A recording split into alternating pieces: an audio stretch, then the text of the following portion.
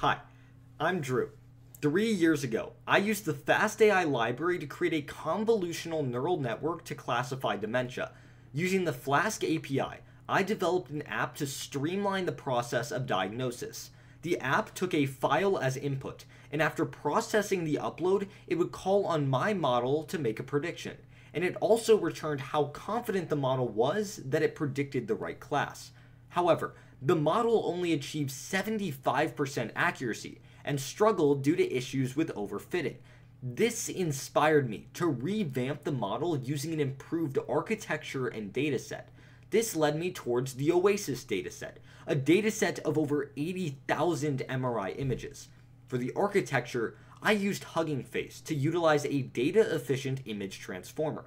The new issue I ran into was a severe class imbalance, requiring me to overwrite the trainer function to develop a loss function that would account for each of the class's weights.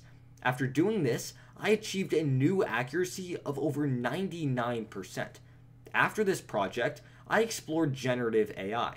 Using the Torch Fusion library, I developed a conditional generative network that can create MRI images for 4 levels of dementia. By creating this generative network, I learned about synthetic datasets and the architecture of GANs as a whole. My final and current project looks into semantic segmentation.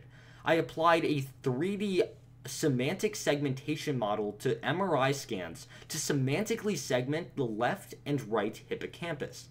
I used Nibabel for the pre-processing, and I used the 3D segmentation models to actually create the UNet.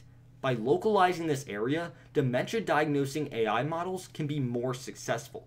I have many more plans for future projects, and I know at MIT, my opportunities are endless.